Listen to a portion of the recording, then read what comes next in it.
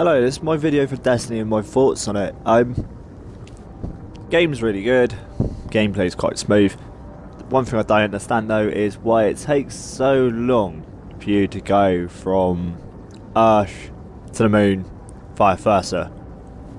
Why do I have to warp drive from the moon to the Earth and it takes me a lot longer than it should do? That's the only thing I don't like. It takes a little bit too long. Other than that, superb game and all that. This is the Hunter's subclass, the Blade Dancer, which has a really good supercharged ability, as you'll see here.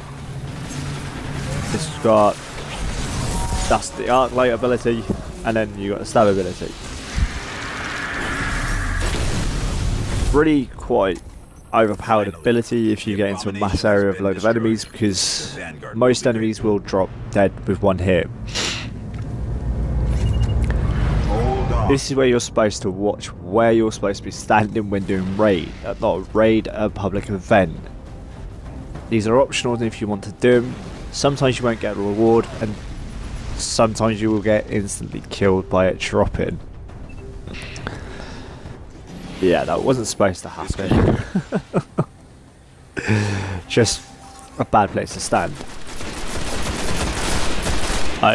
This is where we're just like killing enemies, and you will unlock unlocks for your armor, also your class ability. This is the Blade Dancer one.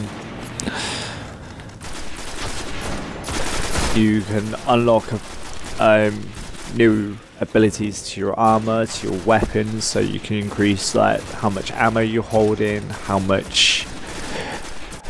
fast you reload. It's another bit of grinding. This is actually to show, I can't remember, what is this for? Oh yeah, if your teammate is another class, they will help you get kills on the kill ranks. Because I'm playing with two Titans, their kills will count towards my kill rank for some strange reason, even though I'm a hunter. Enjoy.